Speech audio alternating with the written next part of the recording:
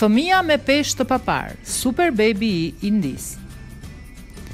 Një fëmijë 8 muajshe në Indi që peshon saj një fëmijë 4 vjeçar i shëndetshëm ka lënë të shtangur doktorët, mbi atë që mund të jetë shkaktuar nga oreksisa i egër. Kahat Kumar, e cila peshon 17.2 kg, lindi si një fëmijë shëndetshëm dhe pa komplikime.